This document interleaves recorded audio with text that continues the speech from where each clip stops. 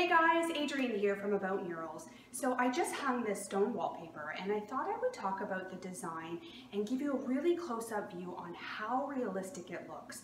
And then I'll explain how easy it is to hang, and I'm going to give you a few paint color ideas in case you want to match some paint colors up to this wallpaper.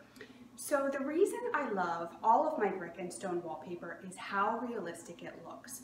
The photographer takes 74 individual photos of a real stone wall, and then he stitches them together in Photoshop, creating a super high resolution image that's 700 megapixels.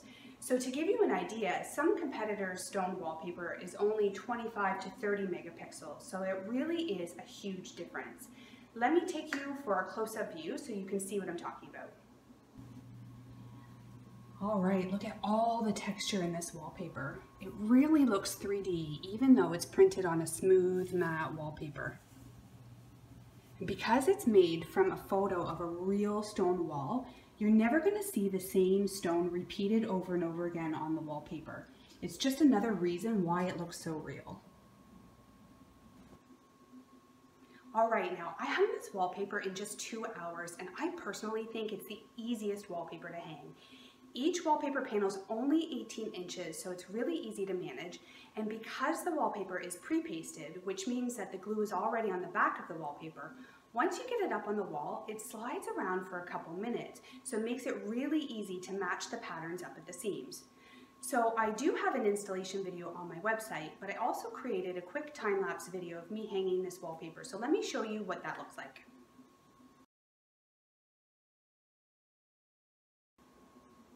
Now, customers ask me all the time how many rolls they need to purchase to fit their entire wall, but this isn't regular wallpaper. Because it's a wallpaper mural created from a photo of a real stone wall, all you have to do is measure your wall and purchase the size that best fits. So for instance, one of the sizes that this pattern comes in is a 12-foot wide by 8-foot high size. So just measure your wall and pick the size that best matches. I am not a math person, and this is so much easier than making all those really complicated calculations. All right, now let's talk paint colors. So the beautiful yellow color that's on my client's walls is Benjamin Moore's Concord Ivory, and it really pulls out those golden hues from the stone. But if you're looking for more of a gray color, I recommend Benjamin Moore's Stormy Monday. For a beige, I go with a sandy brown, and if you're looking for more of a light and airy white color, I'd go with Swiss Coffee. So if you want to see all of the sizes that this wallpaper comes in, I'm going to add a link to my website below. And if you're planning any kind of wallpaper project coming up, you're going to want to join my newsletter community, where I share all of my video tutorials teaching you how to hang wallpaper. I'll even let you know when this wallpaper goes on sale. So just visit aboutmurals.ca/newsletter to join.